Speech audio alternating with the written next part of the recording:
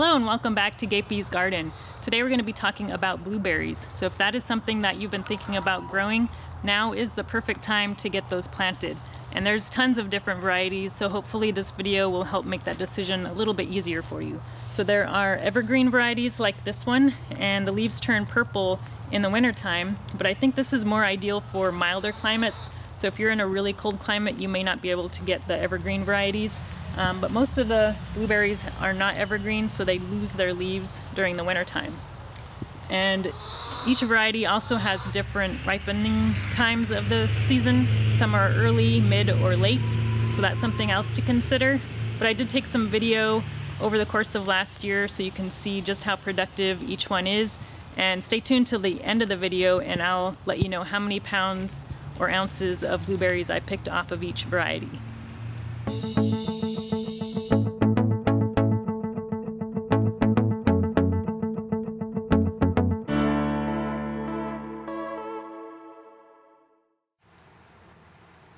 I've got these in a raised bed that's about 4 feet wide by, I can't remember how long it is, but I will post that up in the notes.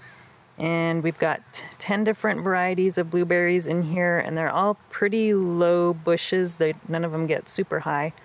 But I've had these first 5 here on this row, I think about 4 or 5 years, and then the ones behind them were mostly planted by the previous owners, so they're a little bit older.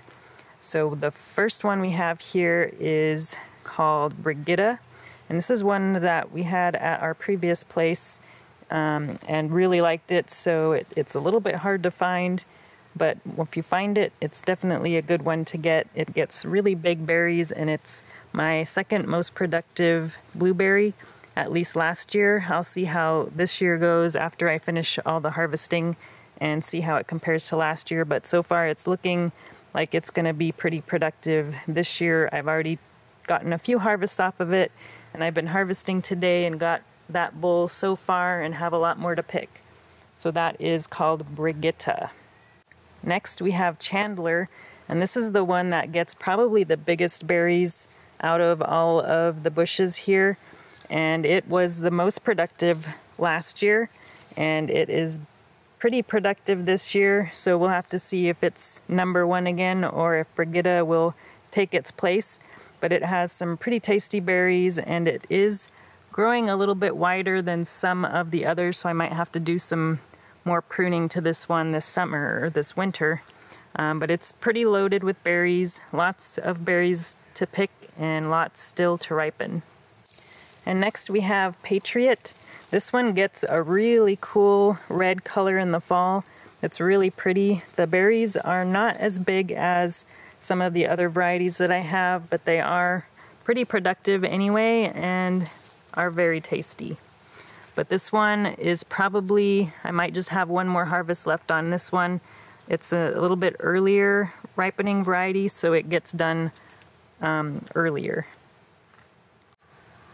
And this here is the Sunshine Blueberry, and it is one of the few blueberries that is evergreen, so it does keep its leaves during the winter time. And the berries are pretty small, probably the smallest variety that I have. They are pretty sweet, very good tasting, but it's not my favorite bush just because, well, it is later ripening for one thing, and I like the bigger berries. So, and also this one does tend to get a lot of this mummy berry where the berries kind of turn white and just fall off and don't ripen. But I've had that problem with this bush since I got it, so I'm not super happy with that one. I may replace it at some point, we'll see. This one here is called Blue Ray. It might be the tallest bush of the bunch. It does get quite a few berries.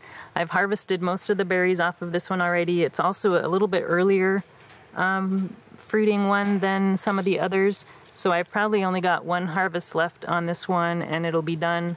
I don't see too many unripe berries on this one, but that's been a pretty productive one as well, maybe my 3rd or 4th most productive, but I'll see what the final tally is this year in another month or so.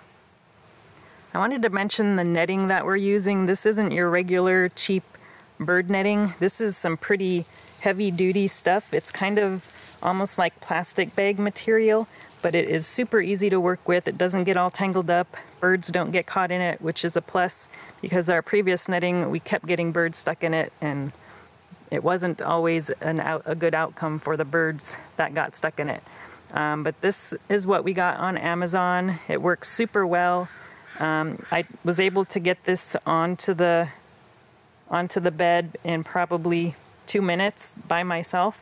And we've got some little screws that we put into the board here, and we just are able to tighten and just put those on there just to secure it so that it doesn't blow away and so no critters get under it.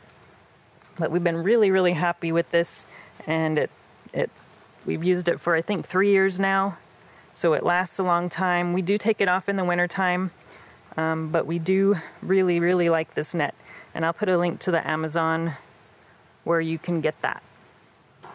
Now on the other side we have a row of berries that were planted by the previous owners, so I'm not sure what some of these are. This one here on the end is another evergreen one. I'm not sure if it's the same exact variety as the Sunshine or a different one. It does seem to be taller.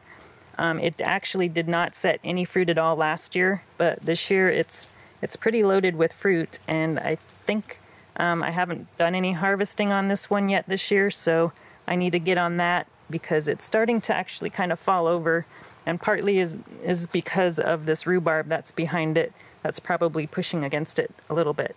So it's not a great place to put a rhubarb, but I'll probably be moving that rhubarb somewhere else at some point. Next to that we have a little one called Blue Gold. This is my newest variety. I had a pink lemonade here previously, but I wasn't too happy with the pink lemonade variety because it was just not very productive. Some years I didn't get any berries, and the years it did produce berries, it just wasn't very many. So I got rid of it, and then I replaced it with this variety here, which is supposed to be a good one. It's only I think 3 years old, so it's not super productive yet, but hopefully in another year or so we'll get more berries off of that one. Now this one here I think might be called Duke. They did leave a tag somewhere on here, so I'm thinking that's probably what this was, though I think the tag was actually on the bush next to it, but I'm pretty sure that's not Duke. So I think this one is the Duke, but it's got pretty small berries as well, and it's been super, well, I wouldn't say super productive, but it's kind of hanging in there, kind of in the middle compared to the other berries. Next to that is a very small bush, and it's a pretty old tree, so I'm actually thinking of getting rid of this one. I think this one might be the Top Hat, which is a dwarf variety, which explains why it's so small. But I think it's never been very productive, so that's another one I am thinking about getting rid of because it just doesn't really grow, and I'd rather have a more productive bush over here. And then finally we have the pink lemonade, and this year it did really well. It's got actually more berries I think than I've ever had since we've been here. Last year it didn't get a single berry, but we've got loads of berries. It is a later ripening variety, so you can see there's a lot of unripe berries in here, but we should get some more ripening here over the course of this month. And right now we're just at the beginning of August, so I'm looking forward to that. They do taste a little bit different than a regular blueberry.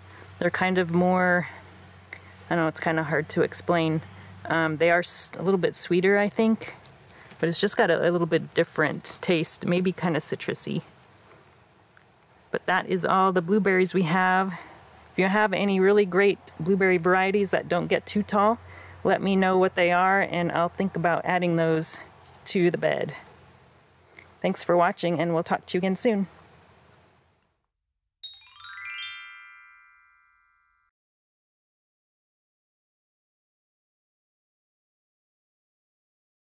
If you enjoyed this video, please like and subscribe. You can also find me on Instagram, Twitter, and Facebook.